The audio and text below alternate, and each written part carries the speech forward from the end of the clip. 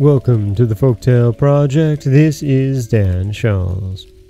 Today we have part 2 of the tale that we started on Monday, a story of two brothers and a shared love.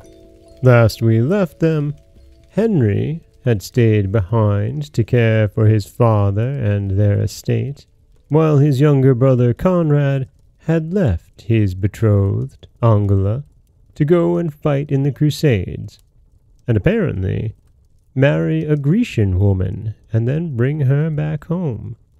And now, here is part 2 of the brothers. A large ship was seen one day sailing along the Rhine with strange flags waving on its masts. Angela saw it from her tower, where she now spent many a long day reflecting on her unfortunate destiny, and she hastily called up the elder brother. The ship approached nearer and nearer. Soon the cries of the boatmen could be heard, and the faces of the crew could be distinguished. Suddenly, the maiden uttered a cry and threw herself weeping into the arms of the knight. The latter gazed at the vessel, his brows contracted. Yes, there on board in shining armor stood his brother, with a beautiful strange woman clinging to his arm. The ship touched land. One of the first, Conrad, sprang on shore. The two watchers in the tower disappeared. A man approached Conrad and informed him that the new castle was destined for him. The same day, the impetuous knight sent notice of his arrival to Sternberg Castle, but his brother answered him that he would wait for him on the bridge, but would only meet sword in hand the faithless lover who had deserted his betrothed. Twilight was creeping over the two castles. On the narrow ground separating the forts, the brothers strove together in a deadly fight. They were equally courageous, equally strong, those two opponents, and their swords crossed swiftly, one in righteous anger, the other in wounded pride.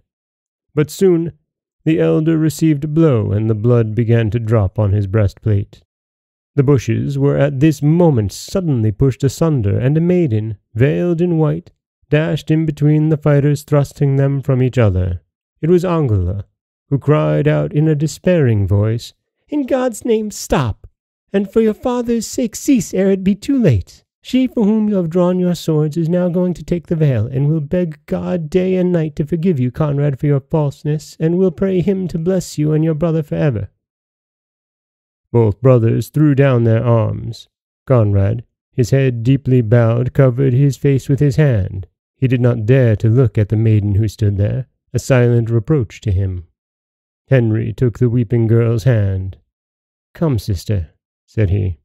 "Such faithlessness does not deserve your tears."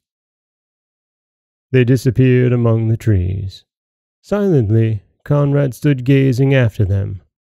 A feeling which he had never known seemed to rise up in his heart, and bending his head, he wept bitterly.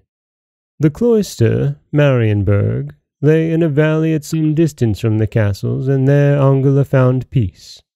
A wall was soon built up between the two forts, Sternberg and Liebenstein, a silent witness to the enmity between the two brothers. Banquet followed banquet in the newly built castle, and the beautiful Grecian won great triumphs among the knights of the Rhine.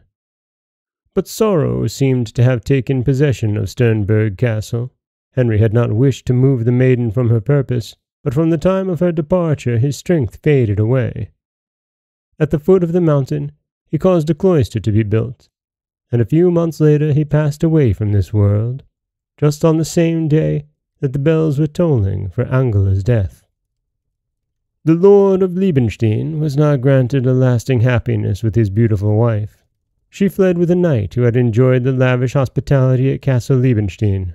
Conrad, overcome by sorrow and disgrace, threw himself from a pinnacle of the castle into the depths below. The strongholds then fell into the hands of Knight Bromser of Rudesheim, and since that time have fallen into ruins. The church and cloister still remain in the valley, and are the scene of many a pilgrimage.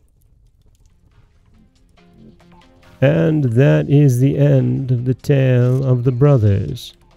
As I said, it's sad and nobody really comes out well in the end.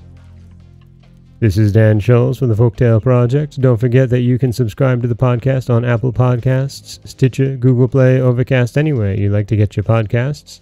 You can follow us on Twitter at Folktale Project. You can find us on Auto Radio, TuneIn Radio, iHeartRadio, Spotify, anywhere you like to listen. And you can always head over to folktaleproject.com, where you'll find a new story waiting for you every Monday, Wednesday, and Friday. And if you enjoy the podcast, please head over to Apple Podcasts or wherever you listen and leave a rating and a review. And you can also always head over to folktaleproject.com/support if you'd like to buy the podcast a coffee or become a Patreon patron. As always, thank you so much for listening.